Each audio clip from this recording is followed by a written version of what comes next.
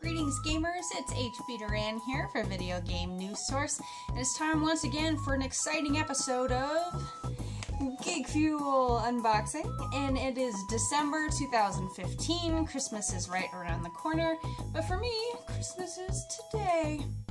Let's see what we got here, shall we? Woo! Oh yeah! A weekend of Star Wars. I get to go to the Symphony again, so I'm excited. It is next weekend at Betcher Concert Hall. I am stoked. The music of John Williams is amazing. Hearing it live is just goosebumps, so thank you, Geek Fuel. I got some 8-bit gift wrap. Check that out. How cool. We got some Mega Man, and some Zelda, and some Mario. How cool, I love that! Eee. I love this already, and I'm just 2 things in. Yay! Okay. As always, we have the Geek Fuel magazine, and this one has Star Wars, A Look Back, 3 Brothers You Wish You Had, Death by Chocolate, Ultimate Geek Gift Guide, Life Lessons, Simpsons style. So lots of good stuff in here. I really love this. They also feature their favorite unboxings from last month.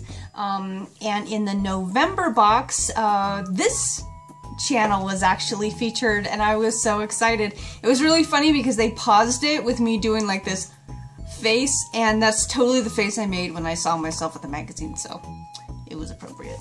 Alright, for our downloadable game, we have Devil's Bluff, as you can see there. It's a $15 value. Oh, and Blue Kid 2, which is a $4 value. That looks fun. Speaking of Mega Man and some 8-bit looking games, that's really fun.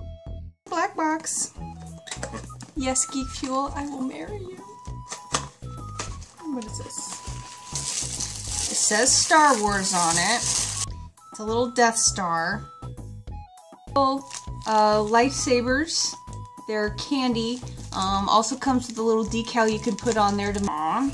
And I got a card. It says, "Are these the droids you're looking for?"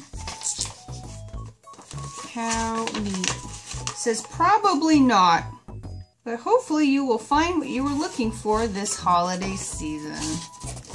That's neat. Oh, cool. So we have a mashup shirt this month of Batman and The Nightmare Before Christmas. So instead of Jack Skellington, we have the Joker. What else we got in here? Oh, we got BB-8. What is this? Oh, it's a jumbo eraser. That's fun. A book called Homer Simpson's Little Book of Laziness. Confidential, do not remove from premises. Property of Springfield Nuclear Power Plant. So, oh, it looks like it comes with stickers.